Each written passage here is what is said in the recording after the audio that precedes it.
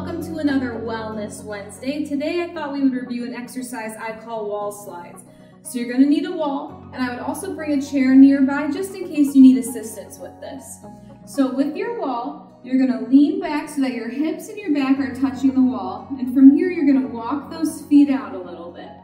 Now you'll play around with your feet placement and I'll show you why. So from here, they're called wall slides because we're going to bend the knees, slide down the wall, and then we're going to push through the heels to stand. So if your feet aren't far enough away from the wall, it's going to start to bug your knees because your knees will go past your toes. So when you get down here, your knees should not pass where the toes are. If they do, you need to walk your feet out farther. Okay?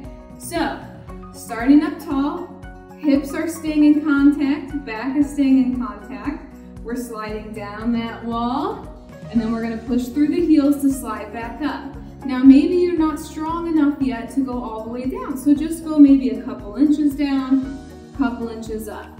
What you don't want to do is this, and lift your hips away. So keep those hips on the wall, and as you get stronger, you can inch down the wall a little further and further. Now let's say you get down here and you're like, oh gosh, I don't think I can push back up. That's when you're going to use your chair to help you get back up there. Okay? So, this is a more advanced exercise.